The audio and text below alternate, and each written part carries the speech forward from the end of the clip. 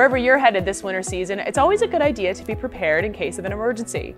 Breaking down during freezing temperatures or being stranded during a snowstorm is no driver's idea of a good time.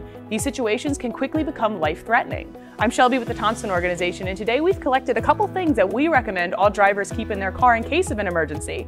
These supplies will help you worry a little bit less. One of the first things we recommend keeping in your winter safety supply kit is arguably the most useful. A portable jump starter is a tool that can be kept in your car year-round. This will help jumpstart your car in the event of a breakdown.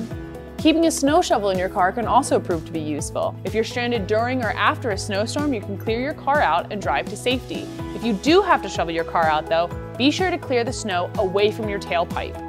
A clogged tailpipe can cause carbon monoxide to build up in the cabin of your vehicle, which can prove to be a lethal situation. Keeping extra supplies for warmth, like a sweatshirt, a hat, a nice blanket, or even some snow boots, is another great way to help you if your car does break down.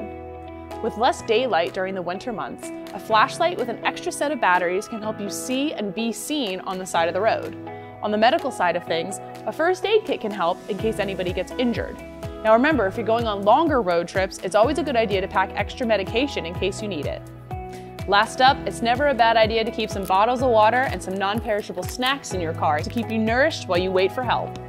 The team at Thompson recommends that all drivers have some type of winter safety supply kit in their vehicle all season long. Hopefully, you'll never have to use it, but if an emergency happens, we know you'll be glad you had it ready.